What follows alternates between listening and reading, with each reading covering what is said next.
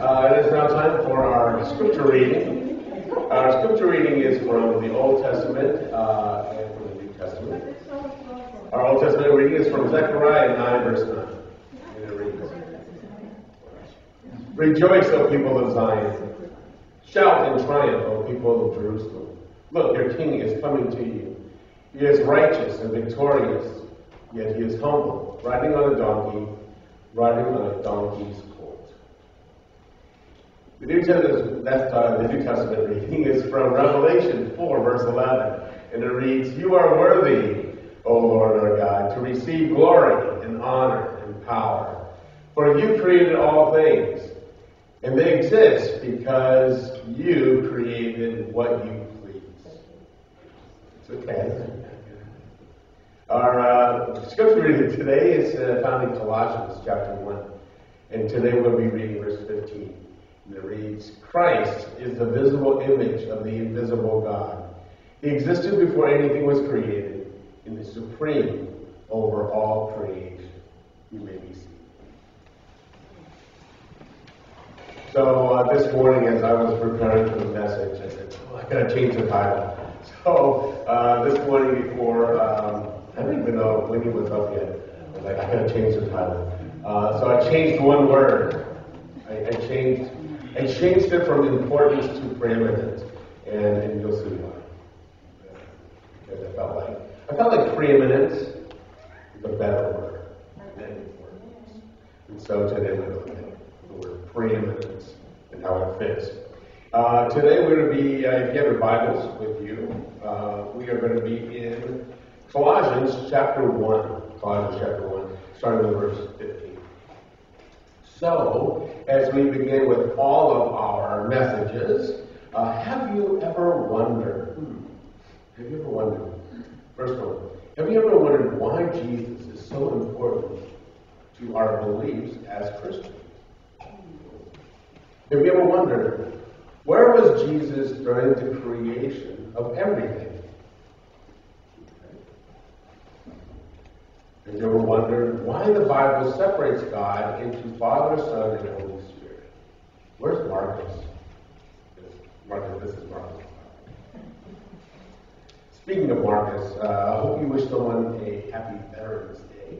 Are there any veterans in the room today? Veterans? No. Anyone know a veteran?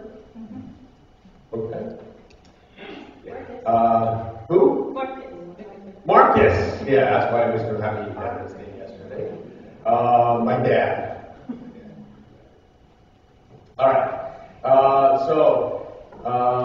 Isn't God just God? Isn't God just God? Why don't my Catholic friends focus on Jesus as much as my church or I do? That's kind of an interesting question, and I'll tell you where that question comes from. And then, since Jesus is the Son, doesn't that mean that he is less than the Father, right? Father, Son, is there a hierarchy? Right? And so that's what we're going to talk about today. Before we get started with the outline, so this year I did something different at school. So we had Club Rush. We always do, beginning of the year. All the clubs are out in the quad, and everyone is promoting the club to the new students. We have like 200 new freshmen every year, which doesn't sound like a lot. I mean, most other schools, they have like 500, 700, almost the same size as our old school. But we have 200. We only fit 800 at our school now. And so 200 new freshmen, they don't know what clubs there are, and so they're out there promoting the Christian club, Campus Life. And this year we did something different. We went out with a survey. So some of my students and I were out canvassing the student body and just asked them, do you believe in God? Simple question. Do you believe in God? Right? And we just said God. We didn't say Jesus. And a lot of students said, yes, they believe in God. And then we had a follow-up question like, okay, so what's your religion? What religion do you follow? And we have a lot of Sikh students. We have a lot of Muslim students. But a lot of our students are Catholic students. So we have a lot of Catholic students, which was really good because I really didn't know how many. And so it was like a lot. And so I was like, wow. And I noticed that some of the Catholic students, their families don't mind them coming to campus life or Christian club. But then there are some Catholic students whose families don't want them coming to our Christian club because we're Christian. And they think that Catholic and Christian are two separate things. And so I really kind of encourage them to still come and listen. But yeah, it's kind of interesting. But whenever I have Catholic students come, it's always important for me to let them know the importance or the preeminence of Jesus. And so today is one of those messages that I definitely go and help clarify with our Catholic students because I want them to understand how important Jesus is to all of us. And so before we begin, let me just turn this off. Sorry. All right, so here's our outline for today. So we're going to start in verse 15 and end in verse 23. And so we start off with Jesus is the visible image of the invisible God, which we just read. We're going to read Jesus' involvement in creation. We're going to read Jesus is first in everything. Then Jesus reconciles everything to God. Jesus' reconciliation includes us. And then the last one is stand firm in your faith. So that's what we're going to be following. So before we begin, let's begin with a word of prayer. Father God in heaven, we come to you because you are the source of all truth. Father, we thank you for your word and for Paul writing this in his letter to the Galatians. And so, Father, we pray that you will help us to know why he wrote this and for us to understand the importance and the significance of Jesus. Father, we pray that you will help us as we reflect on who Jesus is, that it will help us to focus our attention on being more like him in our lives. Help us to put him on the throne of our hearts, that we may follow him because of who he is, for he is God. And Father, we pray that you will help us never to forget the preeminence of who Jesus is, not just in this world and in this universe, but in our lives as well. Help him be first, just as he is first in everything. We pray all this in Jesus' name. Amen. All right, let's dig into Colossians. So Colossians verse 15, I read this already.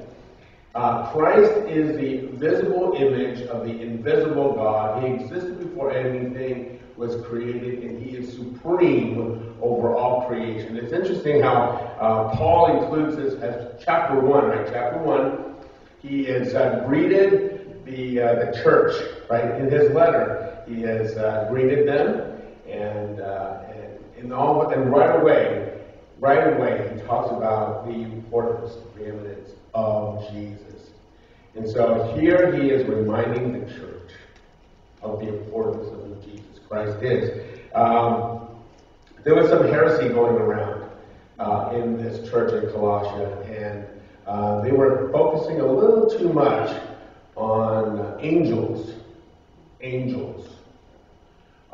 We had a student in my youth group years ago, Janet, who always asked me about angels.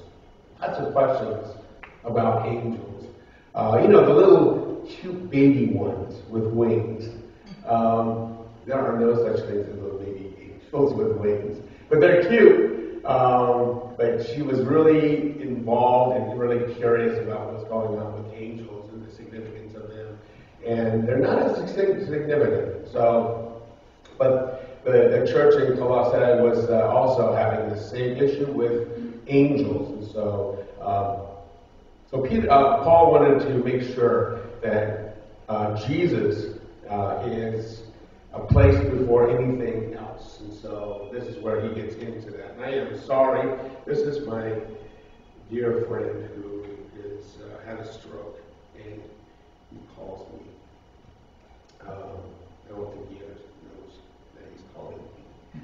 I'll call him back.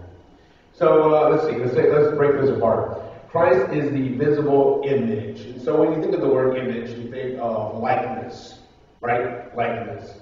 That he is like the invisible God. But the word image here in Greek has a deeper meaning. In Greek, it can mean likeness, but it can also mean manifestation. In this case, it means that Jesus is manifested into God, that he is the embodiment, not just like him. He is God, okay? He has become like the invisible God. God the Father and the Spirit are both spirits, right? Invisible. There, definitely there, but unseen. Not that their work is not unseen. I mean, we see his creation. We see what he's done in our lives. And yet, Jesus is a more physical manifestation, right? He is God in flesh. And fully God, fully man at the same time. And because of that, we're able to hear God's words spoken through Jesus. And we see the actions of Jesus. Same thing that the Father is doing. Same thing that the Father has been doing. And will continue to do, but in a physical form in Jesus. He existed before anything was created. So therefore, meaning that he is not a created being like angels. Right? He existed before anything was created, meaning that he was there in the beginning. And is supreme over all creation. Now, this translation is New Living Translation. Most other versions of the Bible, looking at your version of the Bible, may say something different. It may say, he is the firstborn of all creation, firstborn. And a lot of times, being that this is a newer, modern translation, we don't understand the significance of firstborn. That firstborn carries a lot of weight, a lot of responsibility, because most of the inheritance of the firstborn goes to the firstborn. Most of the inheritance of the father of the family goes to the firstborn. The inheritance, the responsibility of taking care of the family goes to firstborn. Firstborn, first meaning not just in number, but also in significance. Okay? So, firstborn of all creation is Jesus. Okay, so visible image of God. Okay, verse 16. His involvement in creation. For through him God created everything in the heavenly realms on our earth. He made the things we can see and things we can't see, such as thrones, kingdoms, rulers, and authorities in the unseen world. Everything was created through him and for him. He existed before anything else, and he holds all creation together. So we see here that not only is Jesus existing before everything, but he was involved in creation. He was there when everything was made. Everything we see and we don't see. So we read something as kingdoms and thrones, rulers, everything that is in heaven, we don't see. Jesus created everything. He was there with God in creating everything. Everything was created through him and for him. So again, the significance of Jesus is that he is not just, it wasn't just God. You know, a lot of times we just say God. And when we say God, it just covers everything. But we need to understand, and I try to teach this to my students as well, is we need to say Jesus. We need to remember to say Jesus much more often than God. God, a lot of students believe in God, but not all students believe in Jesus. And we need to make sure that we say Jesus' name much more often. Jesus is there in creation. Okay? And so, therefore, not just created through him, but also created for him. And not only that, in verse 17, he holds all things together. Through Jesus, he holds everything together. Not just creating it, but holding it together. As a physics teacher, I'm always teaching physics in here, I'm sorry. But there's so much about science that reveals God's truth and his omniscience. And so when we understand the things that we can't see, including those things that are the laws of nature, those things are also being created and have been created by him. Invisible, but the laws of nature belong to Jesus. Jesus is the first in everything. Verse 18. He is also the head of the church, which is his body. So in this verse 18, the head of the church. And when we think of the head of the church, we think of the leader of the church. And he is, right? This is his church. And all the decisions we make in this church as we move forward is through Jesus' leadership, right? We follow his leadership as our shepherd, as our master and Lord. But here the word head also has a different meaning. It also means source, like the head of a river, like the beginnings of a river. Right? The head of the river is the source that the river flows. So in this case, the head of the church is the source of life, blood, right? The living water of the church, which is his body. He is the beginning. Again, the word supreme, again, means firstborn. Supreme over all who rise from the dead. So he is first in everything. Right? And this is why I had to change the title. I had to change the title this morning because it wasn't just the importance of Jesus. It was the preeminence of Jesus. Preeminence meaning that he is first. First in everything. Right? And so it's not that he takes second fiddle. He's not. He is there from the beginning. Creation is through him, and he holds everything together. He is the source and the head and the leader of the church, which is his body. He is the firstborn of the dead, first to die and rise again. And this is part of his inheritance that he then gives to us. So, verse 19. For God in all his fullness was pleased to live in Christ. And through him, God reconciled everything to himself.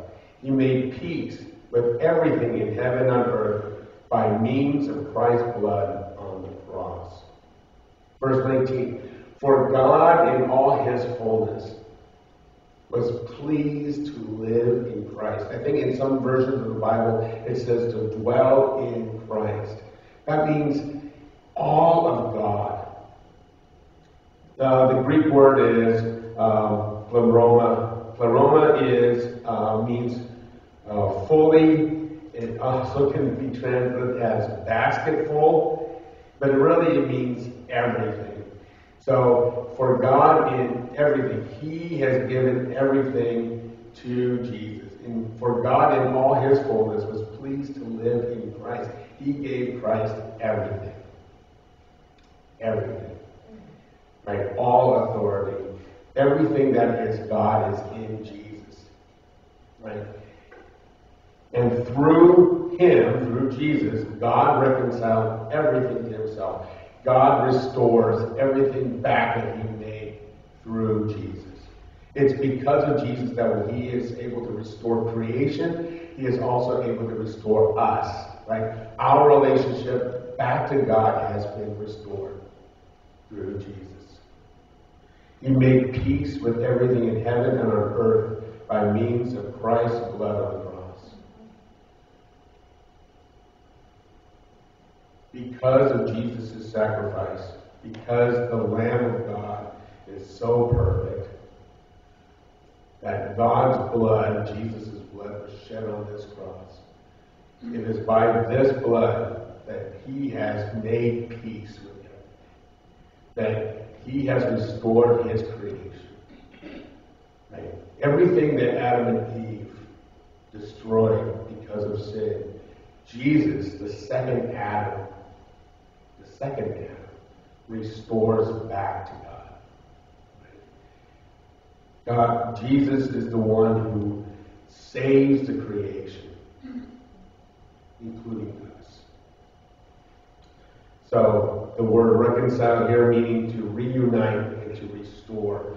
So through Jesus, he has restored everything back to himself, everything back to God. And we are now at peace. And here, in the next verse 21, this is where Paul brings it back to this church in Colossae. This includes you, who were once far away from God. You were his enemy, separated from him by your evil thoughts and actions. Yet now he has reconciled you to himself through the death of Christ in his physical body. As a result, he has brought you into his own presence, and you are holy and blameless as you stand before him without a single fault. Paul has reminded the church of who Jesus is. And now he says, this reconciliation is also for you and for us. Because we were all at one time sinners. At one time we were all enemies. We didn't know that there was a God who loves us, who died for us. And we thought we were doing the right thing.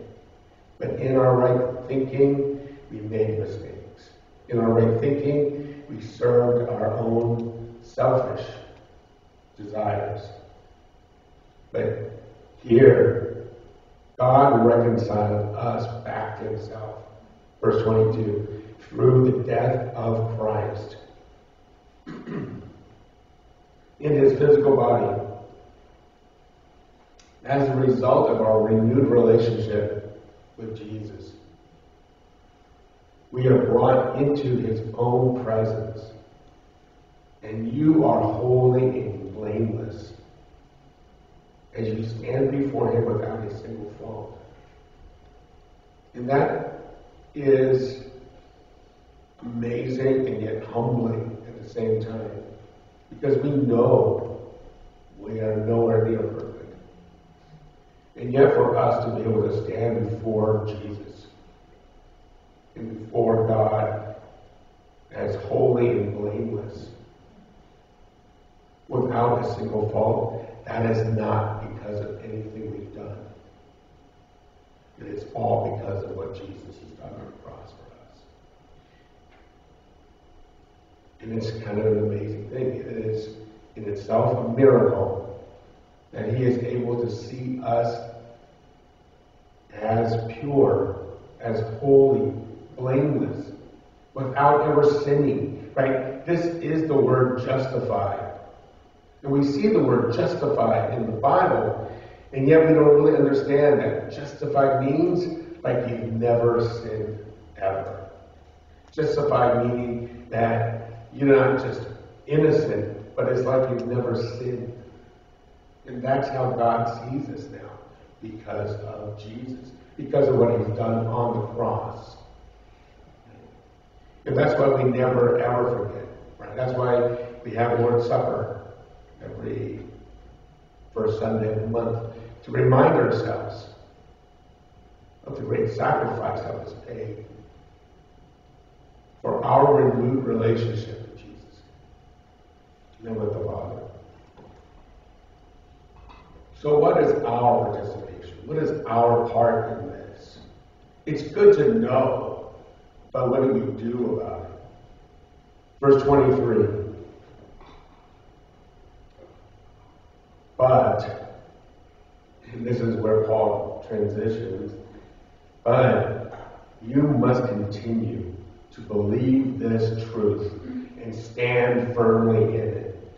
Don't drift away from the assurance you received when you first heard the good news. The good news has been preached all over the world, and I, Paul, have been appointed as God's servant to proclaim it. So what is our responsibility? Our responsibility is believe this truth. This is faith. The meaning of faith. The meaning of faith is to believe and hope. Believe this truth and stand firmly in it. Don't drift away from the assurance. You are sealed by the Holy Spirit. You are sealed by the Holy Spirit for eternal life when you have accepted Jesus Christ as your Lord and Master, that you continue to follow Him. But don't drift away from that assurance. Remember what it is that you believe. Hang on to it. Even though storms will come and pass in your life. Always stand firm in what you believe and don't drift away. God is faithful. It's our responsibility. Stand firm in what you believe. So let's summarize. Paul reminds us that Jesus existed long before he was born in a stable in Bethlehem. That Jesus existed as God in heaven. God has placed all of himself into his Son, so that Jesus is fully and completely God before creation of matter and time. So, and even Jesus says that. Jesus says, I am. And it's whenever Jesus says, I am in the Bible, he is equating himself with the Father. Because remember, God said to Moses, when Moses asked him, who should I say sent me? God in the burning bush said, tell them I am sent you. So Jesus already existed before God, with God before creation. Jesus is an important part of the creation process. In Christ, God's loving words and actions are revealed to us. And Jesus is the only one to restore everything back to God's original plan because of his blood on the cross. So our response is that we must stand firm in our faith of who Jesus really is. So the message today is about Jesus' preeminence. And Paul reminds us of the importance of who Jesus Christ is. Not just Lord and Savior, but also God. So in our reflection today, let us say this to Jesus. Lord Jesus, you have inherited everything that you and your Father have made. Help me to recognize your Lordship over my life. As we pray silently, lift up a prayer to Jesus, recognizing him as Savior in your life, and then I will close. So bow and pray.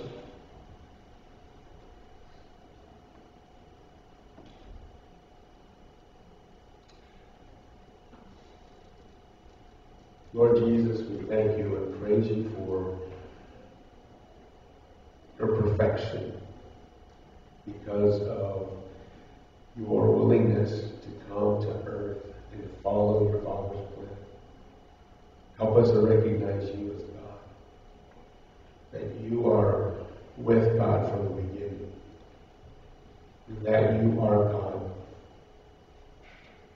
Everything belongs to you. Because you made everything. It pleased your Father. It pleased your Father to give you everything. Because you are the perfect Son. We pray that you will help us remember your preeminence, your significance in our life. Because we live for you. Father, we pray that you will help us and remind us of who Jesus Christ is. Help us to always put him back on the throne of our hearts, that we will continue to follow him more closely,